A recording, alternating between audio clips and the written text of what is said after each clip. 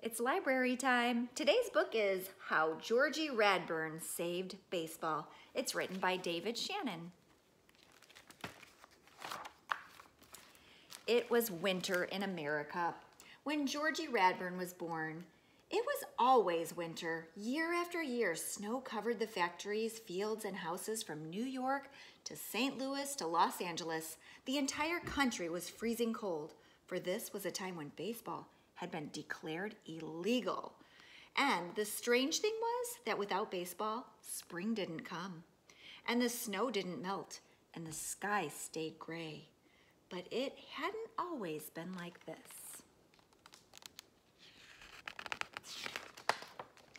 Long, long ago, many years before Georgie was born, there had been 4 seasons in America: spring, summer, autumn, and winter. Every April, the nation had celebrated spring with the opening of baseball season. Baseball was the national pastime. The ballparks were packed, and folks rooted for their favorite teams all summer long. But one year, a young ball player named Boss Swaggart was in a terrible slump.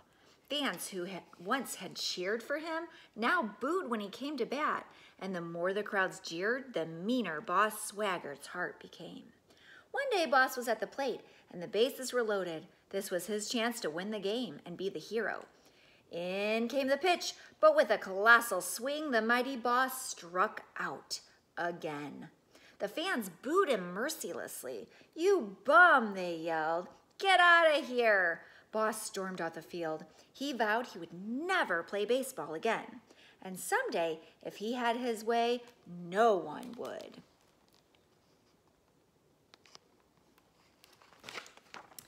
Years passed and Boss Swaggart worked hard and became a very rich man. But even with all of his money, he never forgot that rotten day at the ballpark so long ago. He thought about it day and night, and he cooked up a plan to rid America of baseball forever. Boss used his money to buy radio and television stations and newspaper companies and magazines. Every day, folks read about the evil of baseball in his papers or heard about them on his radio and TV shows.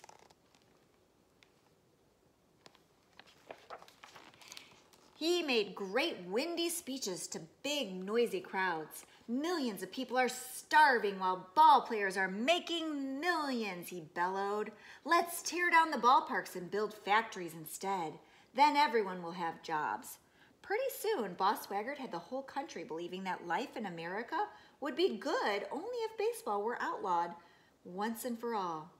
Then Boss bought lots of expensive presents for all the politicians. His power grew and grew. Finally, he even managed to have the president arrested for conspiracy to commit baseball. The president couldn't deny he'd thrown out the first ball of the season. Boss Swaggart then declared himself Chief Executive Officer of America, and he outlawed baseball completely.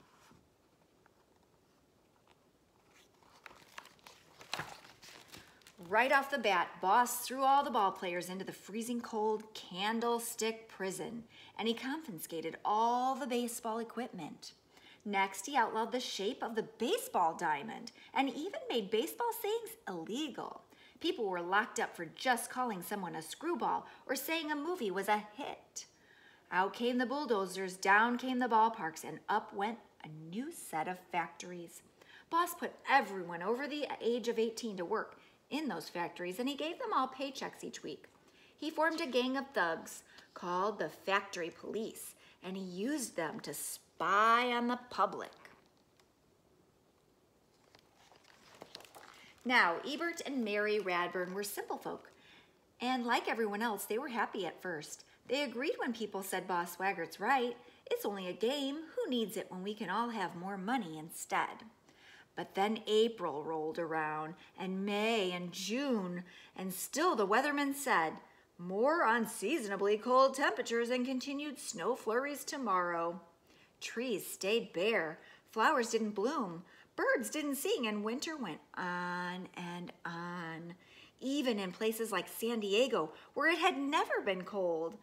And as icy months turned into freezing years, even those jobs everyone had been so crazy about didn't seem to accomplish much, except to make Boss Swaggart richer.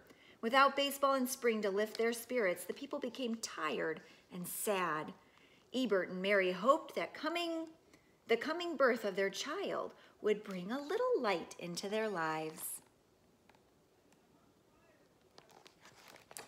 Georgie Radbourn was born in April during what Boss's newspaper called the mother of all snowstorms. Ebert and Mary were very proud of their baby boy, but as he grew older and began to talk, they discovered something truly odd about him. Every time he opened his mouth to speak, forbidden sayings of baseball popped out. "Batter up," he would shout, followed by, "Hum that apple, shoot that bee." What he meant was, "Good morning, what's for breakfast?" Ebert and Mary didn't know what to do. Secret trips to sympathetic doctors produced no answers. "It's a freak of nature," the doctors said, scratching their heads. Georgie tried to hold his tongue. His parents were afraid of the factory police, and he made the neighbors nervous. But as time passed, a growing number of people began to feel that there was just something special about that boy, as if his strange affliction might somehow save them from their misery, and they hid him from the eyes and ears of Boss Swaggert's men.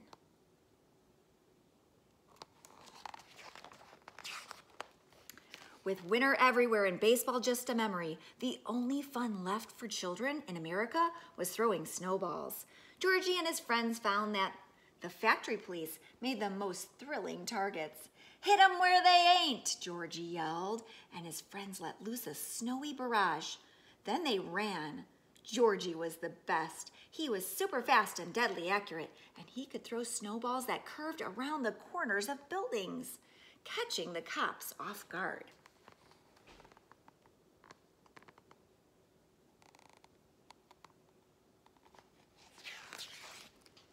All too soon, it was Georgie's 9th birthday, and he was ordered to report for work at the factory. His parents panicked. How could they keep his baseball talk a secret? Finally, they thought of a plan. "We'll wrap your face in bandages," Mary said, "and we'll tell the supervisor you had an accident with the stove."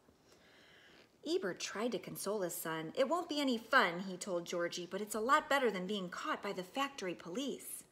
The plan worked fine for 3 weeks. One day, Georgie was working near his mother when the deadly gears of the factory machinery caught her skirt and started to pull her in. Without thinking, Georgie tore off his bandages and yelled out a warning. "No, hit her!" was what came out. His mother turned just in time to wrench free, but in the next instant, Georgie was surrounded by the factory police.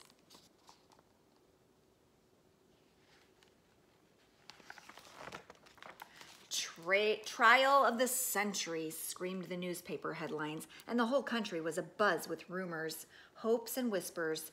No one as young as Georgie had ever been arrested before. Adding to the excitement was the news that Boss Swaggart had declared himself the judge and the jury.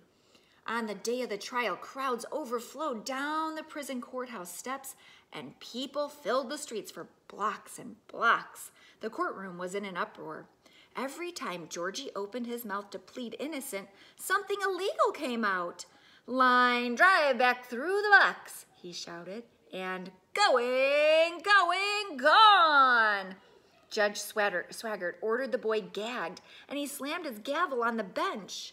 By now, the crowd was chanting, "Georgie, Georgie!" "Order, order," Boss shouted, his face as red as a hot dog. Georgie's lawyer approached the judge. "Your Honor," she began, "my client is very sorry and he would like to offer a proposal to settle this matter quickly." The courtroom became quiet. "My client proposes a simple contest of wits and skill." "Oh," said Boss, warming to the challenge, "and what might be the nature of this contest?" The lawyer hesitated. Pardon my language, baseball game."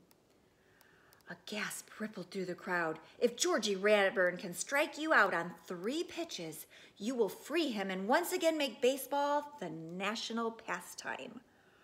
At this, a roar went up from the crowd, the likes of which had not been heard since the old ballparks were bulldozed. Boss Swagger snickered. This pipsqueak couldn't whiff me in 1,000,000 years, he thought. I used to be a famous hitter. I accept the offer, he announced with a sly grin. And if I should manage a hit, he paused to lean so far over the bench that his pockmarked potato nose was inches from the boy's face. I will cut out this treasonous tongue and throw him and his parents into prison for the rest of their lives. Let's get on with it, he roared. With that, the whole mob spilled out the side doors and into the snowy prison yard. The crowd settled in on either side and foul lines were drawn in the snow. A bat and ball were brought out from the great piles of equipment that had been locked up for years. Georgie was filled with wonder at the sight of his first real baseball. He turned it over in his hand and smelled the horsehide. He felt as if he'd found a part of himself that had always been missing. As the big man and the small boy took up their positions, the people inspired by Georgie began to root openly against Boss. Give him the hard one, kid. Backdoor the bum. It felt good to shout out those words, to root for their favorite ball player again.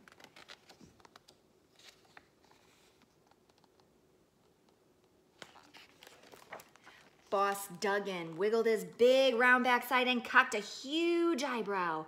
Georgie glanced at his mother, went into his windup, and let the ball fly. Boss could hear the hum of the baseball stitches as he swung wildly and missed. Strike one, bellowed the umpire, and the crowd exploded. Boss Swaggart was livid. He rolled up his sleeves and glared out at the small pitcher. Let's see that again, he hollered. Georgie wound up and fired another fastball, but this time Boss was ready. He swung hard, and there was the smell of burning wood as bat met ball. The crowd groaned as the ball soared high and deep toward the prison wall. But wait, it was curving.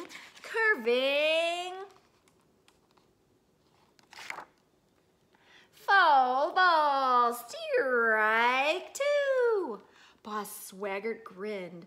This wouldn't end like that game so many years ago. He had this kid's number. He leaned out towards Georgie, stuck out his ugly tongue, and made a chopping motion with his hand. Georgie was unruffled. He stared in at Boss, expressionless. Again, he wound up, and again he delivered the pitch, straight, true, and fast. Boss cocked his bat and stepped into the pitch. In unison, the crowd yelled, swing! And swing Boss did, as hard as he could. But this time, as the ball rocketed toward home, it curved like no one had ever seen. Even in the glory days, it curved as if it were rounding the corner of a building. Boss missed it by a mile, and the force of his swing blew him out of his shirt and his tie, out of his pinstriped pants, and even out of his size 14 wingtip shoes. Strike three, you're out of there, howled the umpire. And then a wonderful thing happened. As the crowd leaped to its feet and Boss crumpled in a heap on home plate, the steely cover of clouds broke open and the sun came streaming through like a ball club taking the field to start a new season. The snow melted away to reveal a shimmering green baseball diamond. The people swarmed onto the field and lifted Georgie to their shoulders. Long hidden bats and balls were pulled out of attics and out from behind stairways. Play ball, shouted Georgie, and everybody did. And so today, there is baseball in America once again. There is still winter, but now there is spring and summer and autumn too. And there are still jobs to do, only now some of them are at ballparks.